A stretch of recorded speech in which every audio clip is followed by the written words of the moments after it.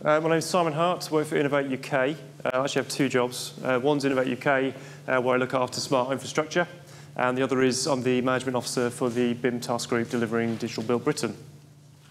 So I actually wanted to come here to you today and actually talk a little bit through what is happening on the Digital Build Britain programme. I appreciate some of you may not be aware of the current developments. Now, we're under PERDA at the moment as a government organisation, so I can't tell you anything about what's happening in future. All I can tell you about is the existing work, the existing contracts of where we are now. I also can't answer any questions on future activity either, not until after the election. So please bear with me on that. Hopefully I can answer and solve any queries you've got other than those. So this is a slide, some of you may well have seen this before, sets out some of the original objectives of what the BIM programme was about. In particular, the industrial strategy objectives, lower cost, faster delivery, lower emissions, increasing exports. As we know, construction in the UK is a £90 billion industry. I think that's gone up slightly now. However, it's also one of the least productive. It's estimated to be around 13% of the global GDP, but it hasn't improved in productivity by more than 1% in 10 years. That's the nature of the problem that we face. And of course, everybody knows this because there's been several reports written about it right the way from 1934, 44, 94, all the way up to the one we had recently. I noticed actually the way the reports get more and more negative, maybe, the way they go forward. So we had one that was never waste a good crisis, and then the latest one is modernise or die. So that's really where we are with the industry. Of course, most of you should be aware of this. If you're not, you're probably living under a rock. This is the legendary BIM wedge, and even I don't confess to understanding it too well. However, the point at which we are now business as usual as a government is around level 2. So all government procurement coming out from the central departments should be requesting BIM level 2 compliance on all projects. That is where the original BIM task group withdrew from the programme effectively. It went from being a development process of developing standards, support documents, into business as usual, so embedding it in those departments. I keep pressing the wrong button on this, sorry guys. The Level 2 programme, as I mentioned, it is now currently in a supporting role. So there are actually weekly meetings taking place between, how many know Terry Stocks? Probably a few, yeah, of course. He's quite well known. Terry Stock still chairs the government construction board group, and that meets every week. And every week they're talking about how to embed the BIM standards and processes into government departments. And that is to make sure that you, as a supply chain, have the opportunities to sell products and services level 2 compliant into those organisations. As I mentioned, that's one area of support that we have for the existing programme, the programme that was developed up to meet the mandate. There's also numerous achievements that were delivered under that programme, most famously the prison estate, the Cookham Wood. This little diagram here, it hasn't come out too well, but it maps out the departmental savings from the point at which the Level 2 programme began up to the past the mandate. Aiming down towards here is about 20% savings. These are the typical targets that the departments are aiming for. And of course, what the Level 2 programme did was fundamentally, it delivered standards. It did standards and ways of working that was packaged up and made available to the public for free. And that was one of the biggest benefits of the government standards being free, because they weren't just adopted by the UK, they were also adopted worldwide. Some of you may not be too aware of the city standards, smart city standards. It was another past series developed by a different team. These guys sat at DCMS, Department for Culture, Media and Sport, and they were developing a set of standards quite similar to what BIM was, but focusing on local governments, particularly around city development. I'll come back to these in a minute.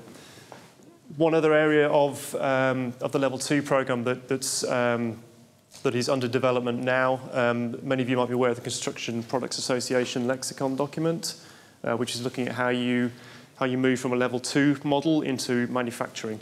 So how you start to turn those designs and processes into design for manufacturing and assembly products, moving closer towards off-site. International. The international programme The UK is still the recognised world leader in BIM, so pat yourselves on the back for that, because that's due to the supply chain. We have, as the BIM task group, we chair the EU BIM task group for a while. We chair the EU BIM task group. We do at the moment. And that is helping EU countries, again, to adopt the UK standards, practices and ways of doing things. But more interestingly, we're seeing increasing amount of demand from South America. We have signed MOUs with Brazil, Chile and Mexico. And those visits are typically supported by the Foreign Office. And we recently signed an MOU with Japan.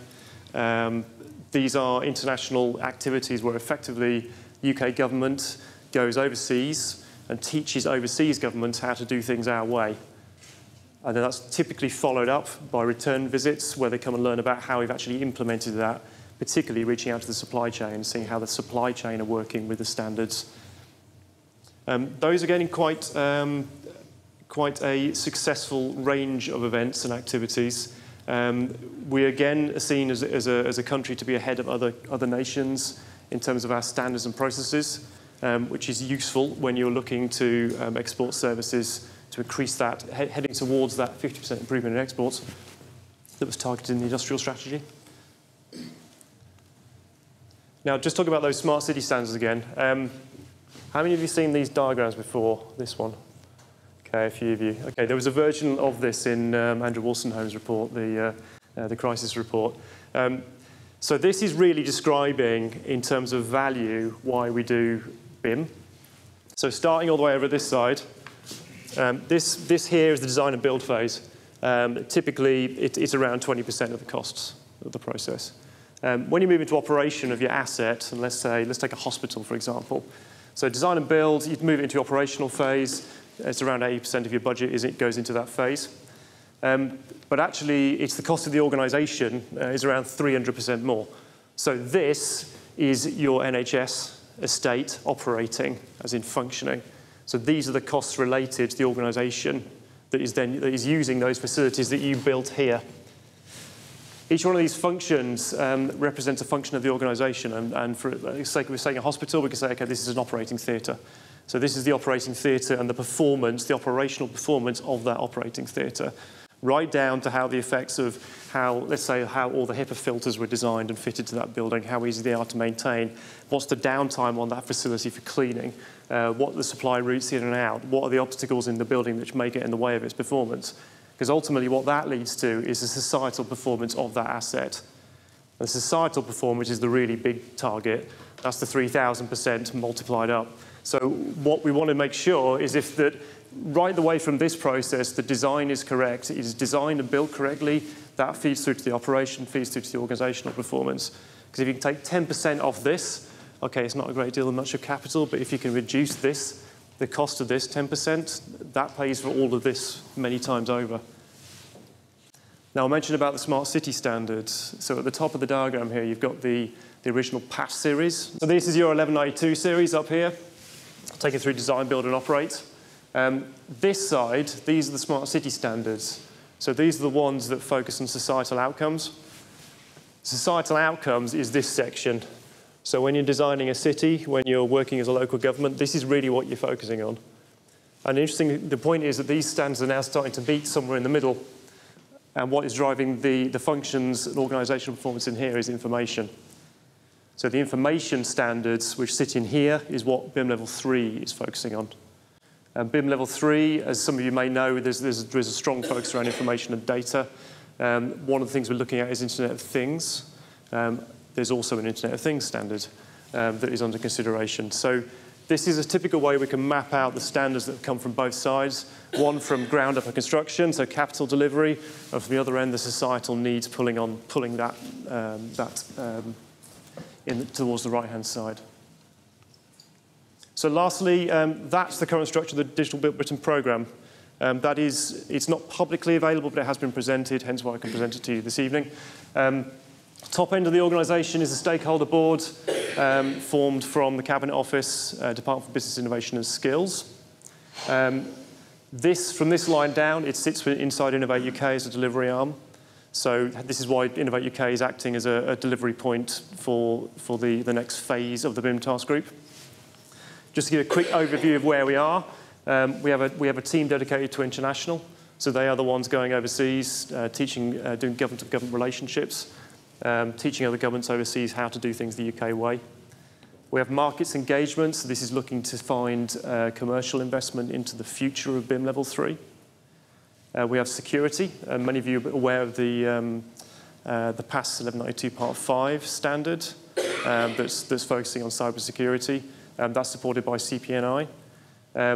We have the Level 3 delivery team. The Level 3 delivery team is currently hosted at the Future Cities Catapult, and they are working around setting out the outline business case of what Level 3 becomes. Then moving further over here, we have the existing Level 2 support team, working with Cabinet Office. And then finally on this side, we have a manufacturing project looking to move Level 2 into manufacturing, working with the Ministry of Justice on one of their new prison estates. That's the Level 3 programme. If you've got any questions about it, I think we'll probably have a panel session at the end. Thank you very much.